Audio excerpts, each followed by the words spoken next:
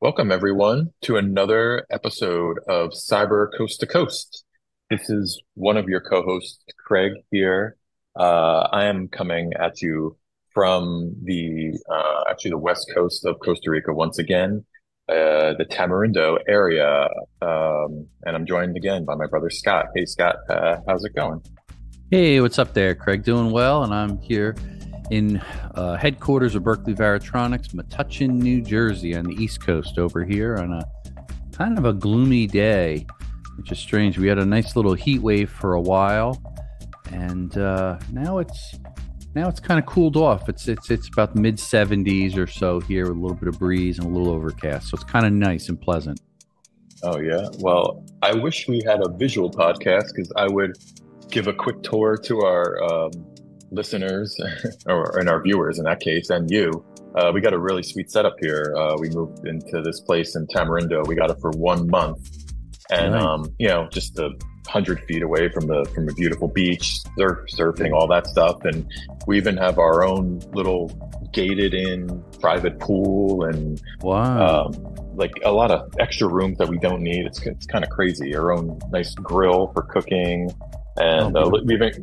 we even got our own outdoor shower when you come back to the beach and you're all sandy and do your Oh, feet and geez. your bathing suit and all that stuff. So we're we're living it up here for now. Things could change though. We had a crazy storm here the Oh other boy. day. It was. I'll send you some video on it. It was like I was it's like a kind of a strip mall, but it's covered, and things were blowing over. Everyone had their phones Oh, out. They were recording it because it was like a serious flash flood, lasted about a half an hour, and then it rained for another 3 hours after that. I had to drive home from shopping. We were driving to a foot of water, and the cabbie, the guy, the Uber driver, he just kept saying he's like, this is crazy, but that's the wet oh, season here. It's something. The entire town was flooded. So, that's but crazy, man. yeah, but then the sun is also so intense here. By the next day, it was dry. Everything was dry, and the water was all gone. You'd never know that it rained because it just evaporates everything, and the water runs off and disappears. Mm. So, Wow. uh, That's yeah. kind of neat, though. I guess it's nice. It reminds me of Florida a little bit. You'll get like a passing storm at a certain point. It gets real hot, then a passing storm, then it cools off a little, and interesting. Huh. hmm Yeah, crazy weather systems we're getting used to here. Um, but whatever. In any Yeah. case, let's get to the show. Yeah. Let's We dive got in. Yeah, we got three solid stories today. First one's about a big data breach, another U.S. government data breach. We'll give you all the details on that. We got another one coming out of Hacker News, one about the SEC, and this is more about a kind of a reveal, a transparency for companies that were attacked and when they should reveal it. So we'll go through some of those details and step people through. And third story, this one's more about the law enforcement buying data from data brokers on people. It's kind of a workaround how they get around the constitutional amendment of privacy and all those things. So we'll step into those details as well. But first, we'll do a quick mention. We've been doing this segment on AirTag related news and things for a few weeks now, and this one isn't so much news because I've seen this pop up before, but I just thought it was interesting because we're seeing an increase now of parents using AirTags to keep track of their kids. Um, I remember a couple years ago. Well, if people want to go to read the story, you can see it all over because a lot of people are, talking about this. But insider.com, and we'll have the link in the show notes. But I remember a couple of years back when the Apple Watch was introduced, and you had parents saying, "Well, I'm not going to buy my kid a phone, but I'll get him a watch. That way, I can Mhm. track the watch and maybe do some kind of crude communication with them too if they have Wi-Fi or something like get them a cellular watch and that kind of thing." Now they're kind of stepping down, way down to AirTags and just saying like, well, I could put it, I guess I could slip it in my child's, backpack or something. And while I'm tracking their bag, I'm also tracking them. So, what's the harm? I don't know, Scott, you're a parent. Did you ever, what do you think about this stuff? Well, it's funny you mention it because it literally something similar crossed my mind. Not exactly with an AirTag per se, but we were just watching TV downstairs, and it was late last night. And my son says, "Oh, just wanted to hang out. Some people are hanging outside the house out front. We're on a cul-de-sac, quiet neighborhood. We know all the neighbors, so it's fairly friendly and all." And he went out, and he was out for a while, and he said, "We're just going to take a walk." And my mind instantly, my paranoid mind says, "Oh no, what happens if something happens?" I said, "Oh, make sure you're careful. Do you have your phone on you?" Yes, this and that. And what did I think about was, well, if there is a problem, at least I can look down on the Find My app and see where his phone is, where he's at, and help him if there's trouble. But I could see why parents would, maybe for younger children, Mhm. especially in elementary school or something like that, with a backpack and all the craziness in this world, would want to just drop a tag in because it's a lot cheaper than having a phone and subscription, and they lose the phone or this or that. An AirTag is simple. Drop it in and you have peace of mind. It's worth the $30 for an AirTag or whatever it is, and how simple it is in the ecosystem of Apple. So I think it's a brilliant idea. I guess if I understood right, this article is kind of showing a little bit of the negative side, how it kind of maybe conditions children to think differently about security and parents' relationship and spying on them and some other things like that. Could it actually hindering, I think is the term they use, the development of a child, a story like this was talking about. And I don't see how that could exactly happen. I guess if the parent's paranoid and needs to check in every 5 seconds, but those type of parents do that with a cell phone anyway. They're Right. constantly calling their kids, text me when you're here, there. And um, as a parent, I do that a little bit, I guess, but it's more, hey, if you need anything, holler, or, shoot me a text or ask a question. But we're not constantly monitoring our phone and watching their every move and tracking them and trying to figure. You have to have a level of trust. It's earned, and um, I think that's probably a balancing act from child to child, because some of you probably can't trust, and they won't tell you where they're going, and they're doing things behind your back. Then I could see why parents would be paranoid. So it's definitely a fine line, but I try to look at it, it's a positive tool that parents can use, the tracking tags and things. But at the same time, are they transparent? Do they tell their kids? I mean, I don't hide tags in my kids' stuff and track them without them Mhm. knowing it.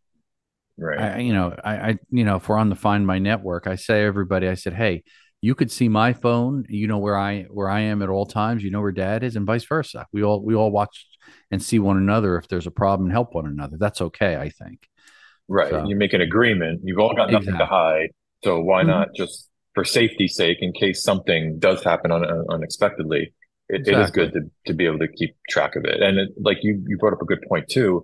Um, these kind of helicopter parents, they call them, because they're always hovering over their kids and constantly pinging them and seeing what they're doing.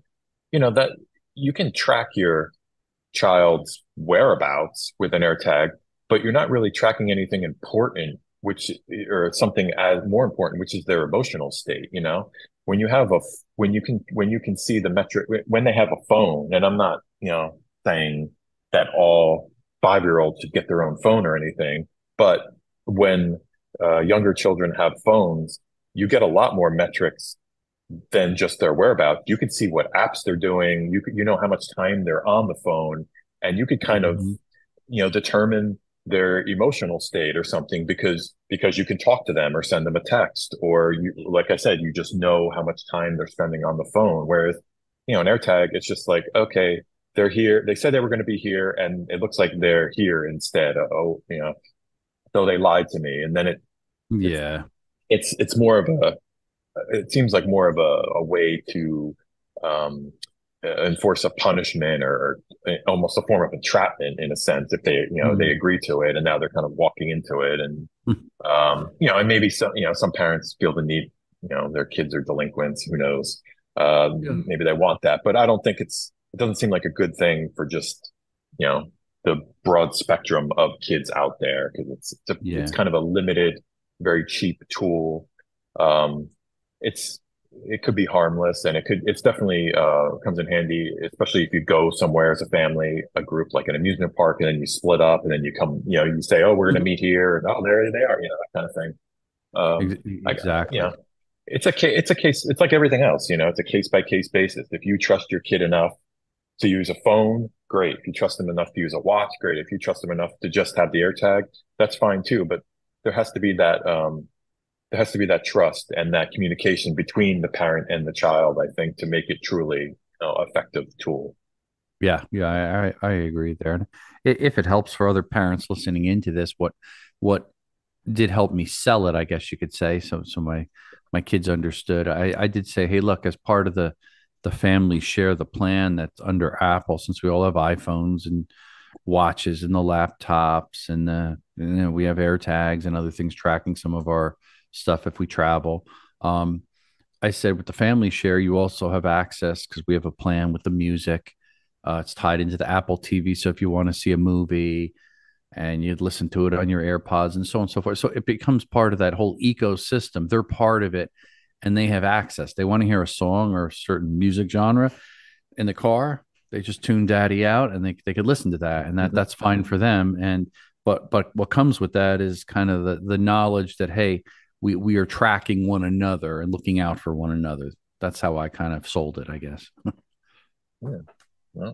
Well, and speaking of tracking and tools, I noticed we just began to ship our Bluetooth Lite, which is an air tag tracker of sorts. And you had someone reach out to you on LinkedIn. Tell us a little bit about that.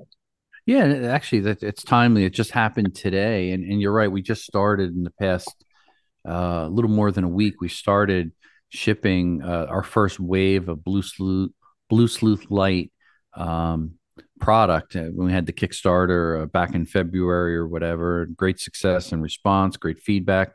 We've since been adding so many features.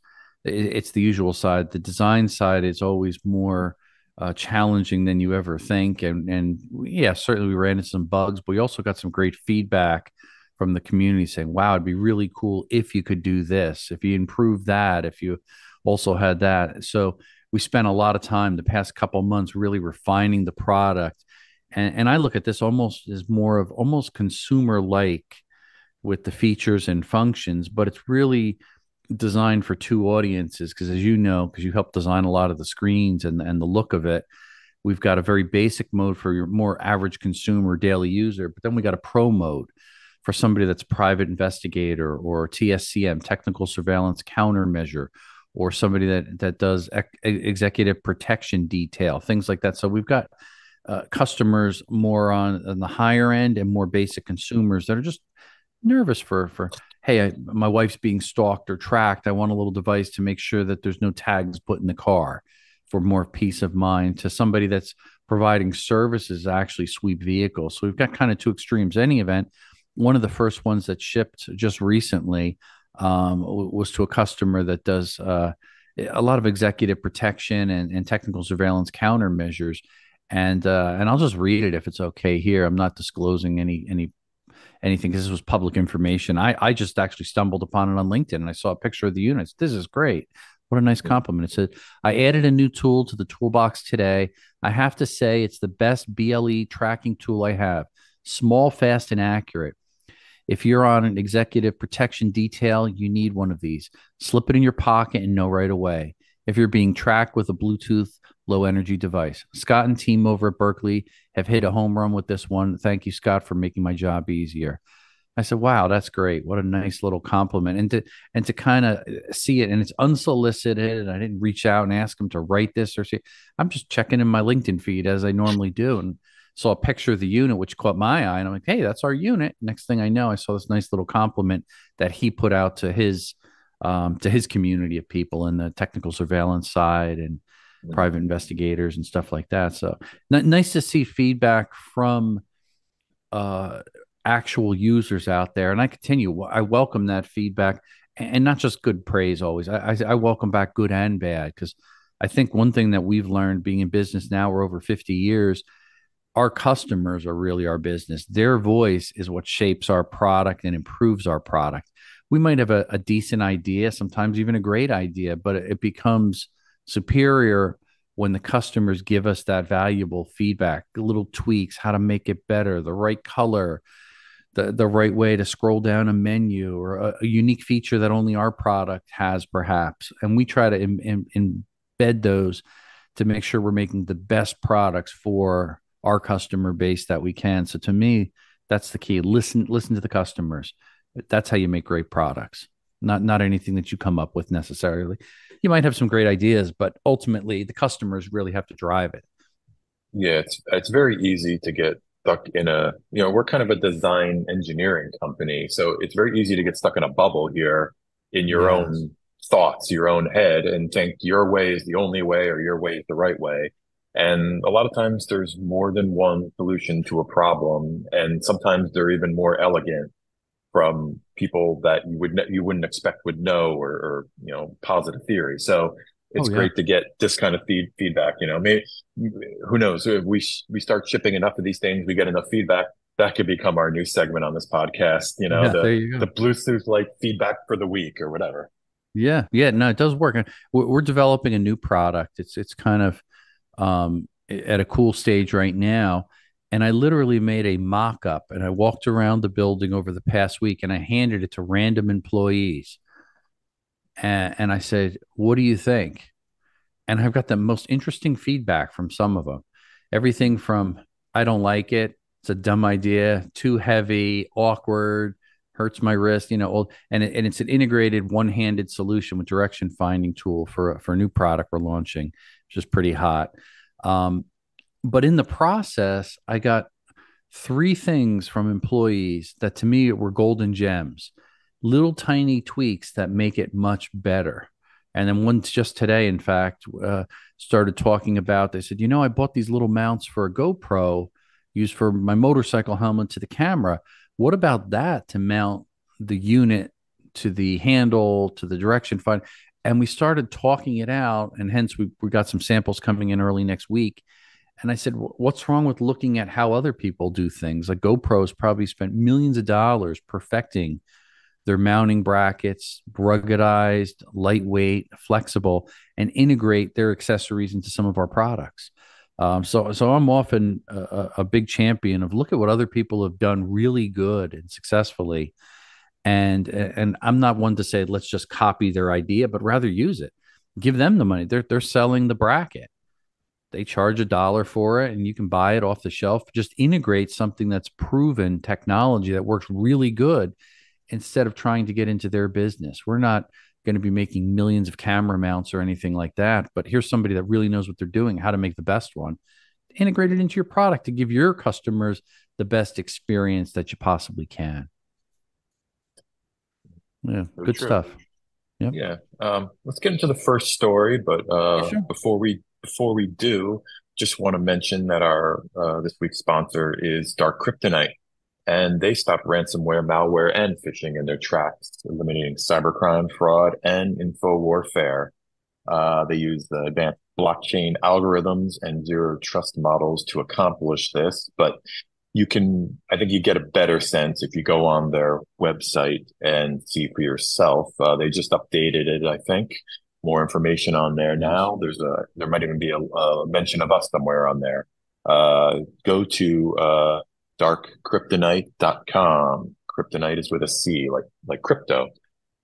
Um, okay, first story. This one comes to us from bleepingcomputer.com, and 8 million people hit by data breach at U.S. government contractor Maximus. Never heard of Maximus, but apparently they're one of many, many contractors that our government uses. And this one specifically was a zero-day flaw in a Move It file transfer application. Move It must be a brand of file transfer applications. Mhm. There's what we transfer. I know that one I use sometimes. Mhm. There's Fetch It and all that kind of stuff out there. So many of those things, and I guess when you get a zero-day flaw, you can move in and grab a lot of information, because the nature of those applications is that you're sending a lot of information. Hmm. And that doesn't help any matters.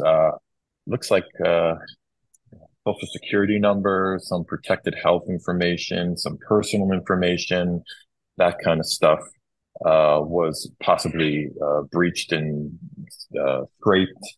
I don't know if Mm. but it's eight. The headline says 8 million, but they claim 8 to 11 million Yeah. in kind of the breakdown. I don't know if you remember. This reminds me a little bit of the what is it? The OPM. Yes.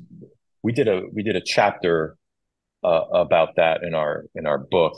Hmm. Um, what do you think, Scott, on a scale of, like, let's say OPM is the worst case? Where does this fall on that scale? How bad do you think this sounds? Um, well, OPM was pretty bad. I mean, that would probably uh, be in a higher level. If it was a 0 to 10, 10 being the worst, I'd put OPM at like 11. It was Right. so bad, and that was over 22 million records. The OPM breach, and that goes again back in 2015, and we wrote about it in the book. Sometime later, but those records were a little different because they were specific to government employees that went under background checks. And so it tied to them, their immediate family, and their closest friends. And it was fingerprints and a whole bunch of other things beside the normal name, social security address, phone number compromise. So the OPM one was about double the size of this one. But to me, more personal information. And that's what made that one really stand out. Whereas if you look at what Maximus does, and we deal with a lot of these government contractors one way or another through some of the products that we do sell, but not really Maximus specific. In this particular case, they focus their core is really tied to Medicaid, Medicare, healthcare reform, welfare, student loan services, a couple other select government programs. So it's kind of a niche that they work with government programs and contracts. So yes, it does have personal information because again, especially tied to that, I call it the healthcare type of sector, because healthcare breaches and healthcare type of scams are very lucrative. Identity theft, you can make a certain amount, but if you're doing falsified claims for insurance and things like that, and you need different codes and personal information for people, there's a lot of fraud going on in that sector, especially in that Medicaid and Medicare. The government just can't keep up with. So this is a very rich data set of stolen information, that 8 to 11 million people that they got. And that's probably how they're going to really make money on it. Hmm. All right. Well, we'll keep an eye out. I just noticed looking at the stories. This is maybe subconsciously. These are all the stories this week are all kind of they involve government hacking, regulations, bill proposals, and all that kind of thing. So we have a U.S. government themed news story feed this week, I suppose. Um, let's jump into the next story. Before we do, just want to quickly mention once again, dark kryptonite.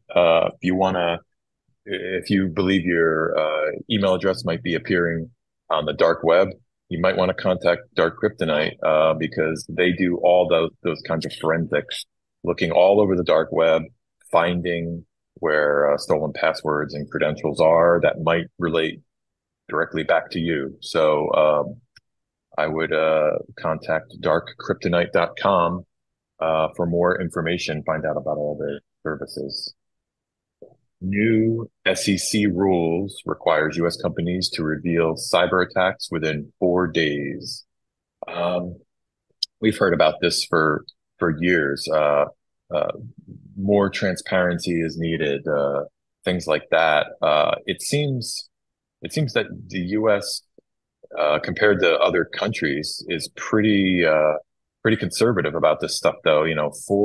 4 days. Meanwhile, the EU, UK, Canada, South Africa, Australia, they have a 72-hour maximum window when a cyber incident needs to be reported. Mm. And in the East, China and Singapore, it's only 24 hours.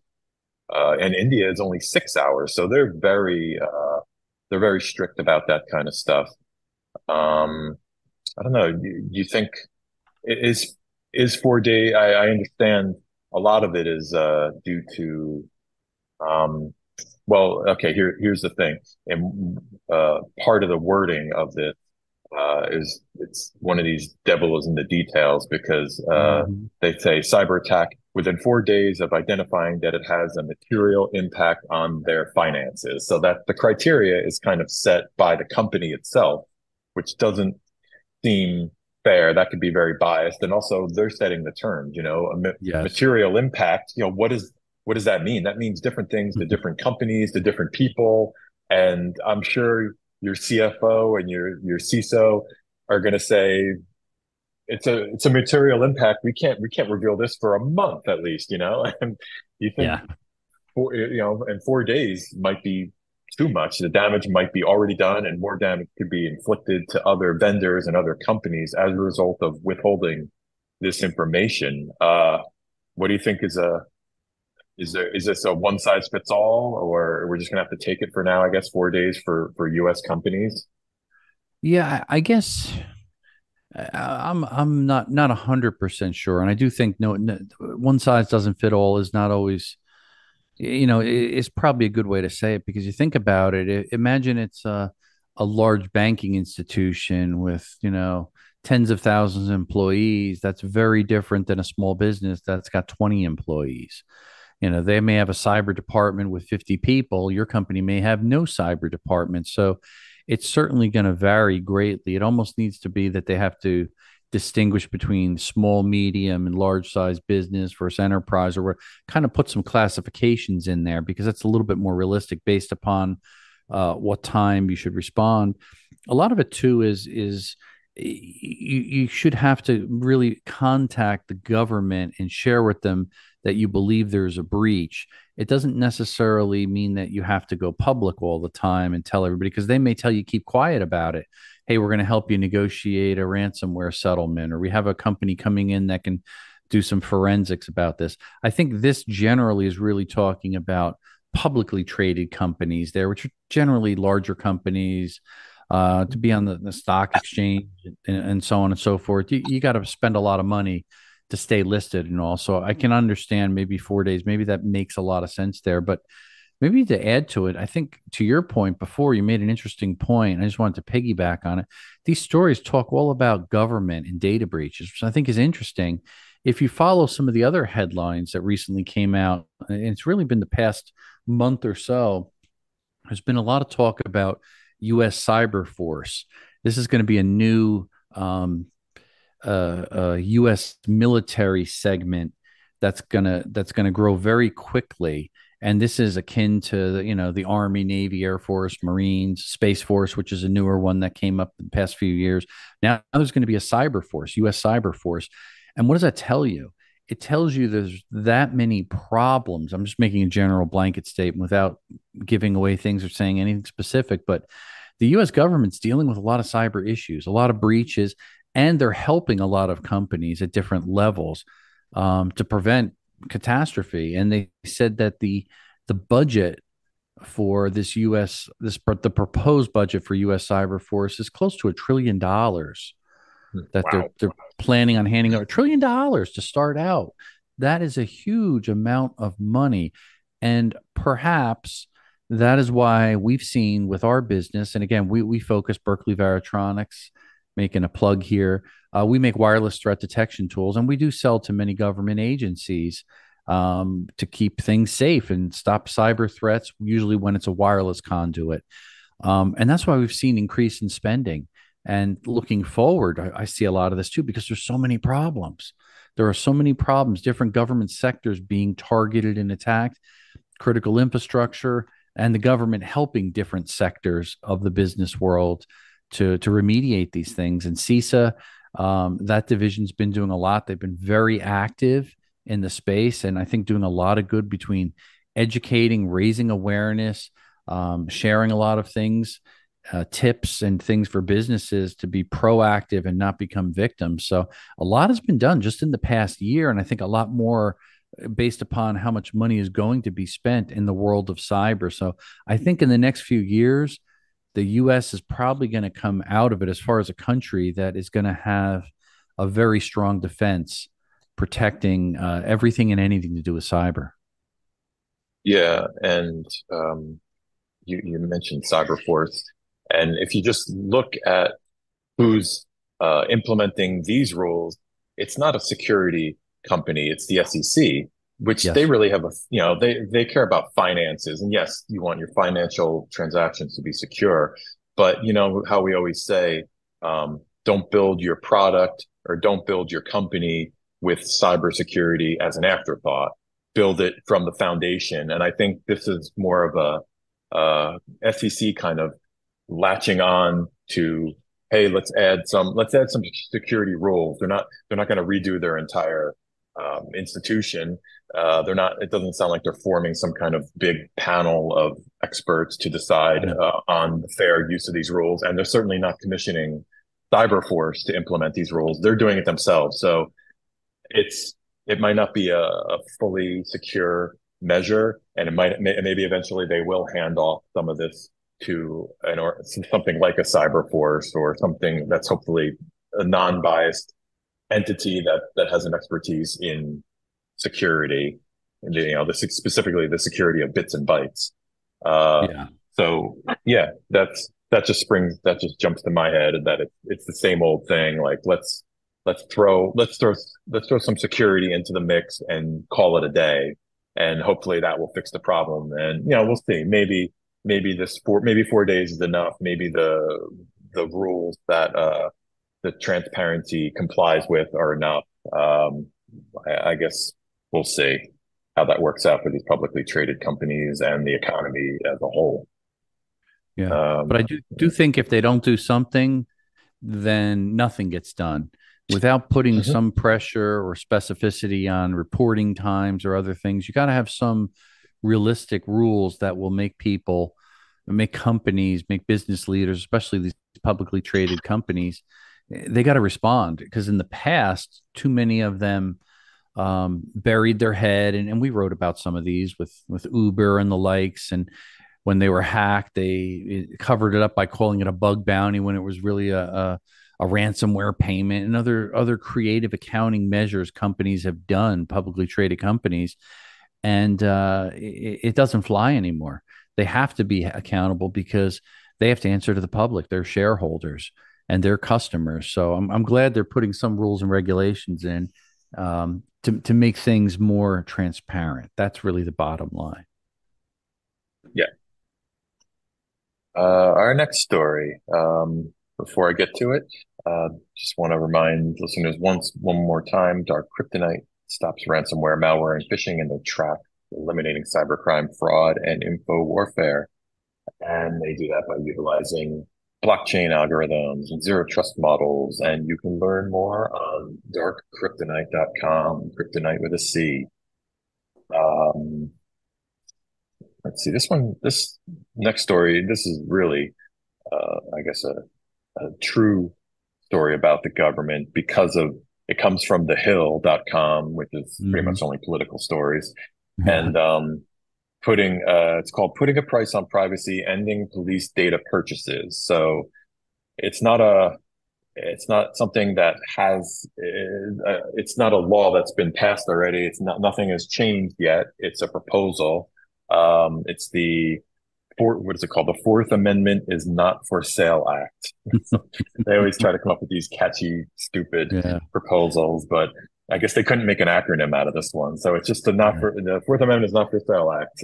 That's a new bill, and I guess what it's generally trying to do is prevent um, uh, uh, people from people prevent citizens from being tracked or suspects from being tracked through the use of data brokering, which is essentially a workaround for legal warrants that law enforcement are supposed to use. So you got these cops saying, well, either we don't think we're going to get the warrant because it's not justified or it's going to take too long or whatever. And if you pay a fee to the right data broker, they'll say, well, we have information on this suspect's phone. They were, here's all their metadata. Now, you're not getting end-to-end encryption information, but a lot of times you don't need that information. All you need to do to prove that someone could be in the vicinity of a suspect at the time, or kind of guilt by association data, is this metadata. Um, it's let's see, geolocation isn't just being used for military operations, but rather to track crimes as mundane as tax evasion, border protection, immigrant and customs enforcement. So you got a lot of different government Hmm. branches using this kind of metadata. So they really are getting around the Fourth Amendment by paying a fee. And, you really shouldn't be able, I guess that's the thing about the Constitution and the amendments. There shouldn't be any price that can be paid to get around them, because that's kind of the point of them. They're supposed to be, sacrosanct, and it's the rule of law and all those things. Um, I don't know. What do you think about this bill and this issue? Well, I do think this is a little bit of a challenging one because it crosses into the world, as you started out nicely saying, and it's just kind of political. So everybody's going to have a strong opinion on it this way or that way. I mean, from my perspective, again, non-political view, because I'm kind of neutral, but well, I am neutral, I should say. But I look at it this way. I like privacy. We all like privacy, and we deserve a level of privacy in the country that we live in, even though you're in a different country right at the moment. But there's a perceived and expected level of privacy. And clearly, with the laws in place and all the loopholes, there's a workaround just about everybody has found through social media, through apps, through tech, backdoors, and other things. But we really do not have privacy. That being said, does that bother me? Sure, I want a level of privacy, but at the same time, I don't think it's fair to make it difficult for law enforcement and make it challenging so they can't do their job. It's kind of, I always think about it like you ask a police officer to risk their life to protect you, and you're giving a cop a gun with no bullets almost, because they have cameras that watch the police and rules they have to follow, but the bad guys do whatever they want. So I think there has to be some balance, some transparency between the two. And the same thing here. Should police be able to just throw money at it and get data and work around it? No, that's not right. But they should have reasonable methods to obtain data, be it when there's they go to a judge and they get a warrant and so on and so forth. They do things through the legal proper channels that are in place to get data so they could catch bad guys and keep us safer. I don't have any problem with that. Even if it may, to some degree, compromise a little bit of my privacy. Everybody's going to have a difference of opinion on this one. It's only going to get worse before it gets better, in my opinion, because the bottom line is we are all more connected than we ever were before. Years ago, I didn't have a connected thermostat that I do now.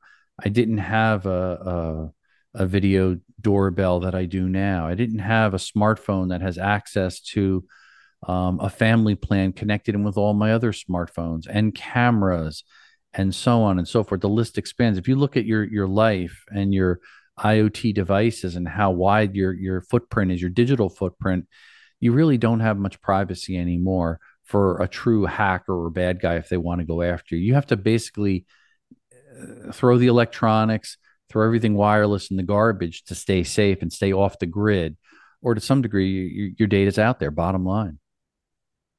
Yeah, I think I agree with you. I'm not a privacy absolutist, and I'm not a security absolutist. I think in the real world we live in the middle, in that gray area, and you're always pushing, some groups on, that tend to live on one side more than the other side of that scale, or pushing one way, and the other group is pushing the other way, Yes. and Yes. you got to live in that happy medium. It just reminds me of an analogy I hear often on. I listen to a lot of geek tech and security podcasts, and they always talk about the people on the privacy side always kind of complain that they say, well, with the advent of smartphones and all of this data, law enforcement has more access legally illegally, however they're getting it, they have more access to information on everyone than they had in, than they've ever had in history, 100 times more than just probably in the past 30 years, just because of the smartphone alone. And they always liken it to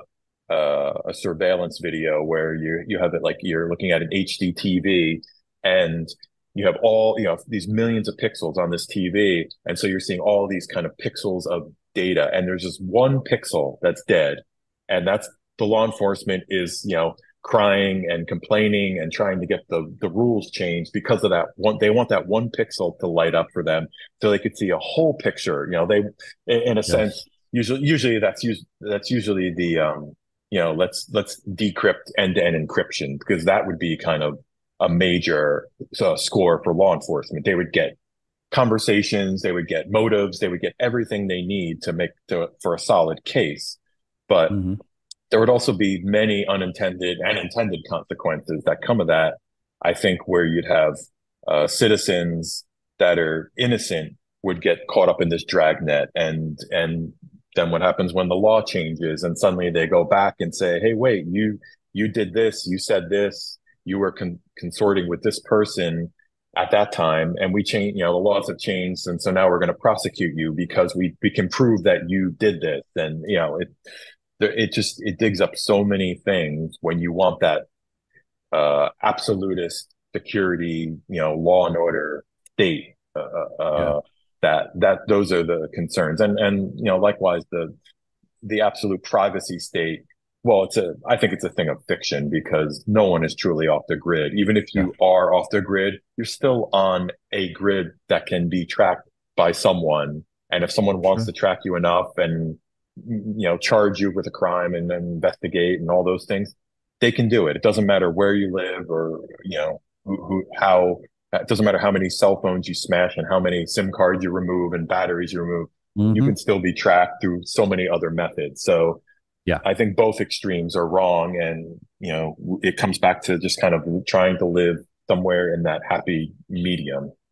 Yeah. I think that there's definitely truth in that. And I was thinking just the other day, I was actually assisting a ongoing investigation that entailed some surveillance footage, and it was interesting because they brought in a cyber forensics expert, and while we were doing some things, just waiting for some footage to be downloaded, we were just chatting about some war stories and crazy things, this and that, and I clearly saw his expertise. He has to constantly, in law enforcement, stay up to the latest and greatest education on cyber crimes and hackers and threats. But his sheer frustration dealing with large tech companies that just basically make blanket statements and prevent law enforcement from having access to a lot of things. So they have to get creative and work with other companies to find backdoors and exceptions to just collect data and use it to prosecute the bad guys. And I thought it was very interesting, hearing it from that perspective, the law enforcement. And I felt really bad. And I said, wow, you're trying to do your job and do good things to keep people safe, yet you have a lot of roadblocks and a lot of challenges. And on top of all that, now you have the technical challenges and hurdles. It's true what you said. There are a lot more access to electronic things, but there's a lot of locked doors that they run into in the process. So things that you would think are very simple to do become very expensive and very time consuming, and tie up the legal system for getting basic evidence to use against bad guys for doing things that are just wrong. So there's got to be some checks and balances, I think, put in place to streamline some of that, that would allow, I would think, law enforcement to fast track and have access to the rich data sets that are out there so they can actually solve a crime and take care of something. I think that's important. I was thinking back a number of years ago. You may remember the story. We're in a industrial park, and the companies have since moved out. But across the street, there were two very large buildings, and they received huge spools of copper wire out from the Midwest. And these were giant spools that weigh, several tons. And they put them on big machines that would spool them down to smaller spools of, 25, 50, 100 foot lengths. And this was for I think mostly industrial wiring and some home wiring. And they sold to Home Depot, Lowe's, and all the other big box stores. Well, they had a problem that an employee was, or they didn't know it was an employee or inside job, outside job, combination of the two, or physical break in. They didn't know what was going on, but copper just kept disappearing. Wire, tons and tons of it were disappearing day in, week out, month in, month out. And this went on for over the course of a year. And then finally, they installed a whole bunch of cameras in the building to see, okay, maybe it was employees stealing it somehow, covering up the sky. Couldn't find any trace evidence of it. Um, they called the police. The police came, and then they said, you know what? I noticed there's cameras at the building across the street, and we've got a pretty nice camera system and DVR and recorder also and so forth. And the police came over and said, hey, do you guys have cameras facing our building in the street? And I said, yeah, sure. Could we come in and look? We have a scenario where large volume of copper wire has been stolen over the past year. We have no idea where, why, how. Can we look at your footage? Sure. So we sat there and it took a while. We went through about an hour or so of scrolling through different days when they had marks when things were stolen. And guess what? Sure enough, they saw a white pickup truck going in about 1 a.m. And then sometime later, 2 a.m. or something like that, it would drive out and it was filled with copper wire. And they're like, what? How'd they do that? They didn't get in the building. Well, what the guys did, it was an inside job. They drilled a hole in the building. They set these giant spools up right before they left work, and they would stick a little feeder outside the building. It was a hole. And they basically would pull up to the building and just start pulling. They'd be pulling until they would empty the reel, cut it, fill the truck up. Next morning, go to the recycler and cash in and make thousands of dollars every morning. And this went on for, I think, the course of almost a year. But the videotape footage, that data, that rich set of data, putting things together with the timestamps, the video, the license plate, the pickup truck, figuring out who the employee was, allowed them to arrest them. And it was fascinating just to be part of it and to see that the valuable use of timestamps in just video, and we were just videotaping the traffic in our parking lot and other things, really hasn't proven very useful for us. But how it aided in the arrest of a criminal across the street was very eye-opening to me. So I always applaud people when they do set up video cameras, not to spy on people and things, but just to protect yourself, because you don't know what might happen or when you might use that as evidence for something to keep you or your loved one safe. Yeah, that reminds me of there's a great documentary. I wish I could remember exactly what it was called. It's on Netflix and it's fairly new. It's all about the Boston bombing. Oh, Um, okay. I heard they about that. I didn't see it yet.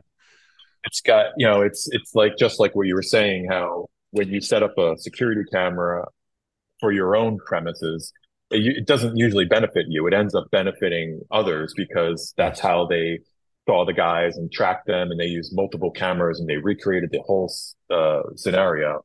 And it was fascinating, just the forensics that went behind it when you put, and they got lucky too. There was a lot of lucky breaks that made it possible, but there was also a lot of great detective work. And so when you put all those things together, you end up getting the result. They nabbed the two guys within days, and it's kind of an amazing story, the whole Yeah. thing. Um, That's another fabulous. another thing, that just reminded me, you were talking before about the customer kind of hitting these legal roadblocks and things. I get this email newsletter. I'm not going to say who it's from. I don't want to give them a free plug because I don't know anything about them, but it's a newsletter for law enforcement, and it's training classes, and they specifically target. They have. I'll read this real quick. Apple and Google search warrants.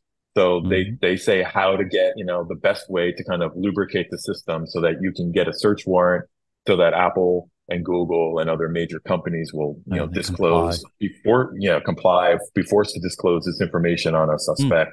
They have a specific class for Snapchat investigations. They have one for general, like just social media investigations. Um, Let me see, it's Snapchat investigations. This course is intended for all law enforcement officers with an interest in social media investigations and will focus on Snapchat, relevant to patrol officers, street crime team members, and investigators working in assignments related to narcotics, firearms, gangs, sex crimes, and violent crimes. So the tools are out there. All we can hope for is that the tools are being used in a legal way, and properly, and I have no problem with that. It's the Yeah. the guys who try to skirt the law and contaminate the chain of evidence and then cover it up and lie about it so that they can make their case and those kind of things. Those are problematic. But more knowledge and more tools used in a legal way is good for everyone, I think. Yeah, I wholeheartedly agree. And I think technology is always going to be misused, unfortunately, by the bad guys. But I think at the same time, it's important to embrace technology for good purposes and to be used for lawful things to stop the bad guys from abusing things.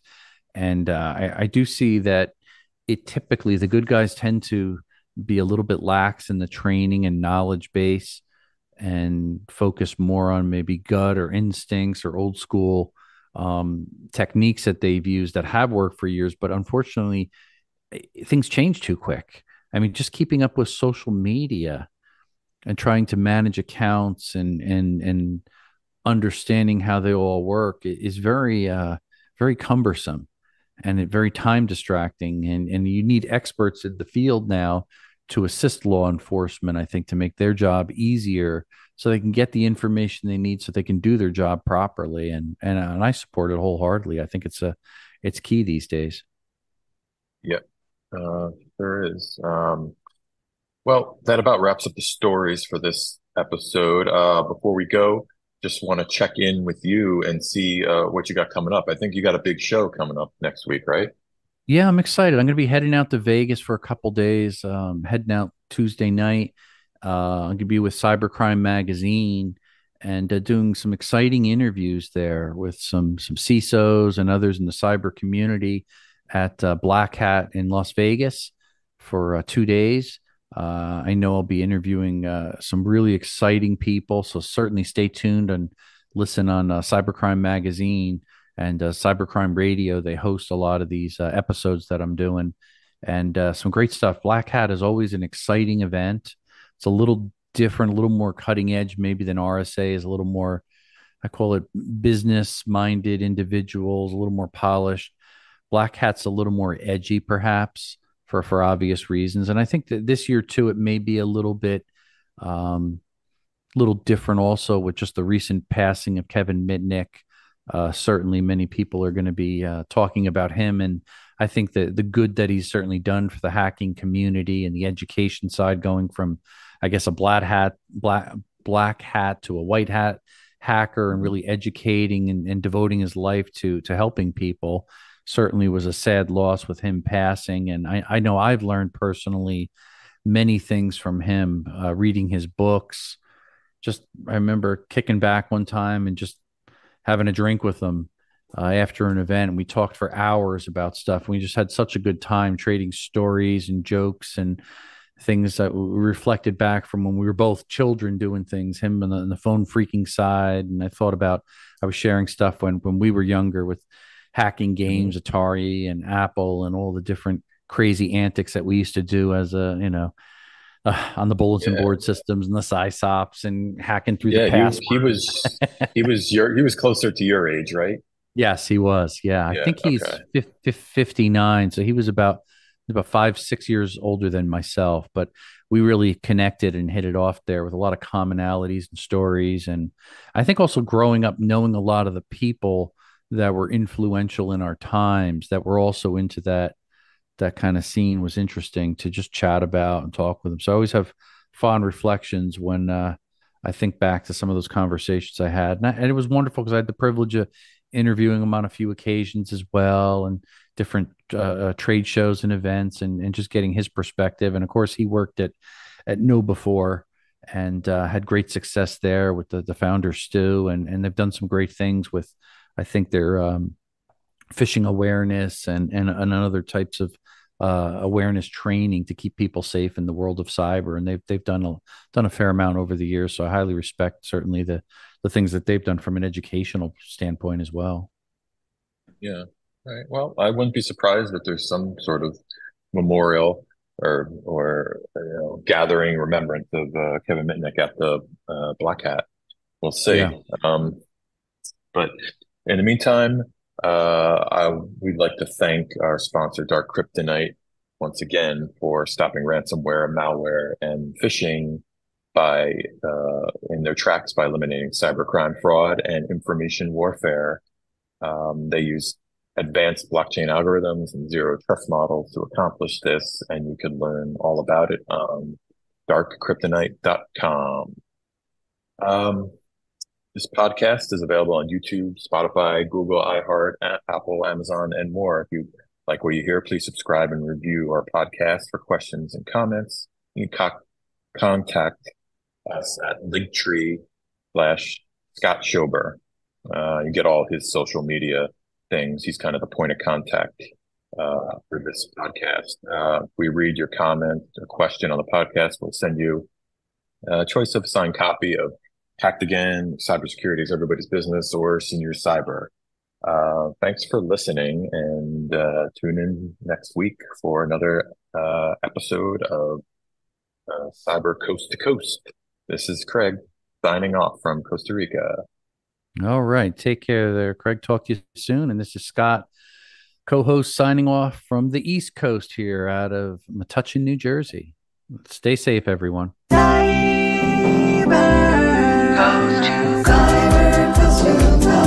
coast to coast.